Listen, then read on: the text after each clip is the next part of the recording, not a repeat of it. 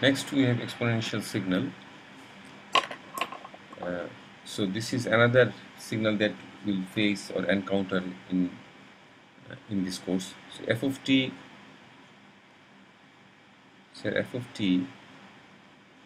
is basically represented by a to the power minus at. So suppose we consider a to be a positive value. So either it can be, so if you have this signal, then we call it exponentially decaying sinusoid. So here it is drawn. So you have, suppose here a value of a equal to 10, a equal to 10, and a is equal to 5. When you have a equal to 5, it decreases much faster than when you have a equal to 2. So in the second case, where you have a red signal, in that case a equal to 2, so which decays slower compared to decay rate uh, of when you have a equal to 5.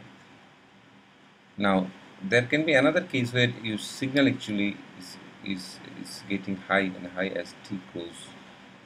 So in that case you have f of t a to the power a of t, and here also a greater than 0. You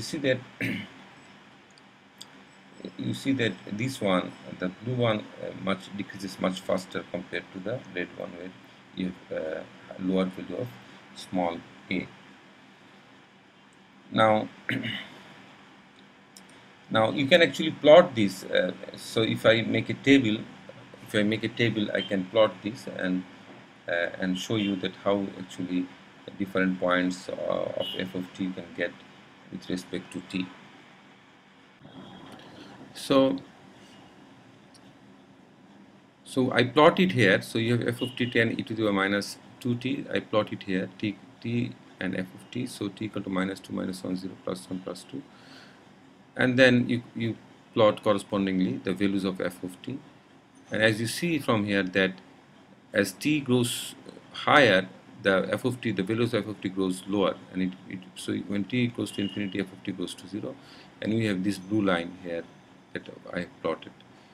So it's going for, but now if you plot this one 10 e to the minus 5t, it basically decreases in with much faster rate, right? Much faster rate. So decay rate is faster in this case because you have much higher exponent.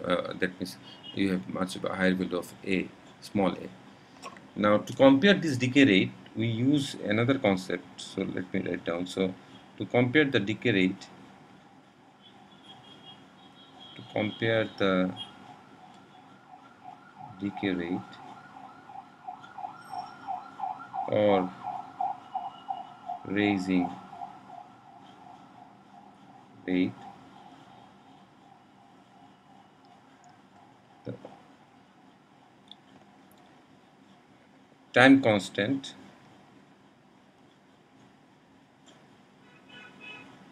is used. So time constant, so this is we call it TC. So time constant, you can define time constant is equal to 1 by magnitude of A. So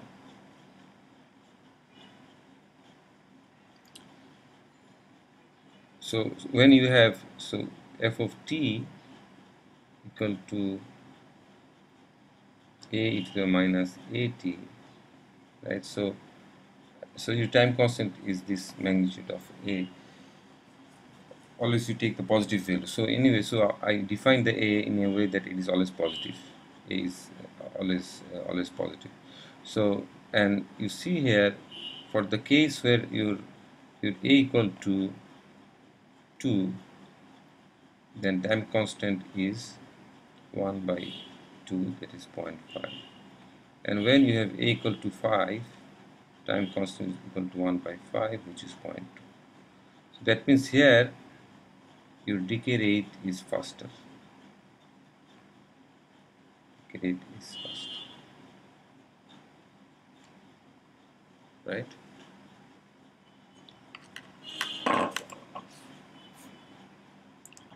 So what is the value? So the question is, what is the value what is the value of f of t equal to a to the minus at at t equal to time constant. So we want to know that uh, when you t equal to time constant, and always remember that the unit of time constant is in seconds. So the unit of time constant is in second. So we want to know that what is the value of the function at t equal to tc. So that means when so in this case t equal the tc equal to the tc equal to 1 by a is positive, defined in this way. So then your f of t equal to tc, so t equal to tc, that means 1 by a. So this is where t equal to tc, and this is 1 by a is equal to a e to the power minus a, and t equal to 1 by a. So this is a equal to e to the power minus 1, so it is a by e, which is around 0.36. If you find out the value of e, 2.7, and 1 by 2.7 is around 0.36, so 0.36 a. So that means if you plot this, you have a signal like this decaying, and so this is your t, and at t equal to 1 by a, for example, t equal to 1 by a, this value, so if this is a, this will be 0.36a. This will be 0.36a. This one again, this one will be 0.36. So 36% of the original value of a. So then we can define that for a decaying sinusoid, time constant is the value of that time where your a is decreased by 0.36 times. 0.36 times. So it achieves a value of 0.36a. 0.36a. So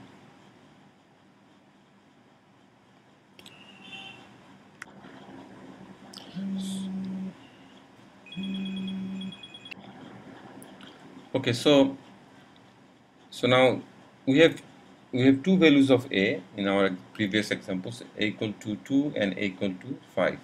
So when you have a equal to 2, then 1 by a equal to 0.5, right? So this t will be equal to 0.5, right? So and then when you have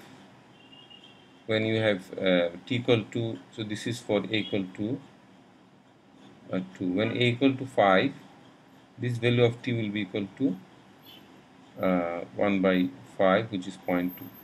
So in that case, you'll have so this is if you consider this to be 0.5, then you should have 0.2 in other case. So you will have a graph which will be more or less like this, right? So it will, yeah, so suppose in this case, okay, I think let me just draw it again.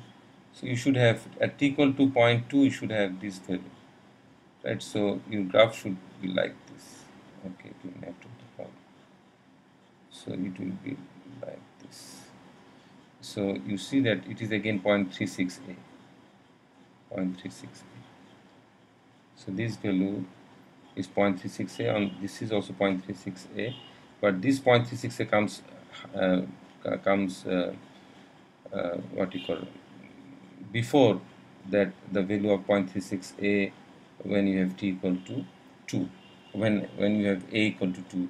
So when you have these two graphs, which is a smaller time constant, it will decrease faster. So it will achieve 0.36a in much faster or lower values of t time constant, zero point 0.2 rather than zero point 0.5. So I think you understand the basic concept. So in when you have a exponentially uh, what you call raising function, right, like this.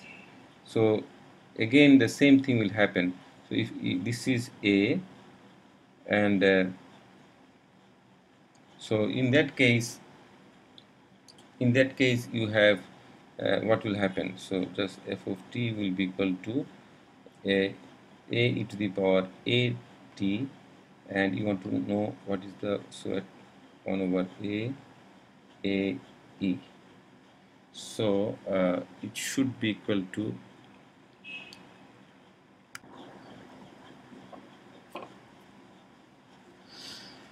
okay, so here we have plotted.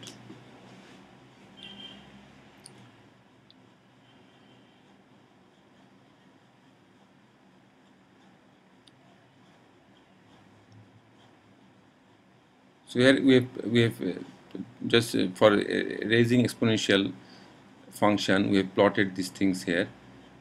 So when you have two function in these graphs, you see that, so the the function which increases faster, it has a smaller time constant, 10 e to the power 5t. So time constant is 1 over 5, and which is increases in a smaller rate, that is 10 e to the power 2t, 10 e to the power 2t, uh,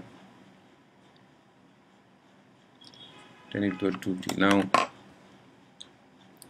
Now you can actually so if you know that f equal to a e to the power 80, so you want to know the value of t at time constant in 1 over a.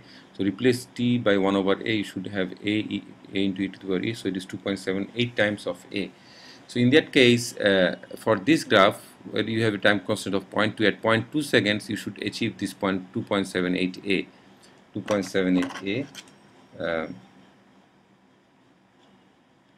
2.78a, and the graph which is the expression of 10 e to the power 2t, it should achieve the same 2.78a but at a much higher value of time.